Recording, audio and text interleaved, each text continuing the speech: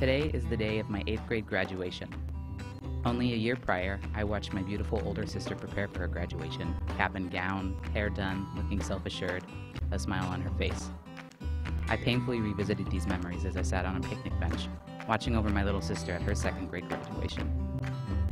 I am not smiling or wearing a cap and gown. I am devastated because I am 13 years old and I'm not graduating from the 8th grade. Prior to this moment, I had become immersed in the child welfare system. CPS had removed my sisters and me from my mother's custody because of physical, mental, and sexual abuse. First, I was placed into children's homes and eventually into the home of my father. My dad's house hadn't had electricity in months. There was no food to eat, and traveling from home to school was now a 14-mile journey.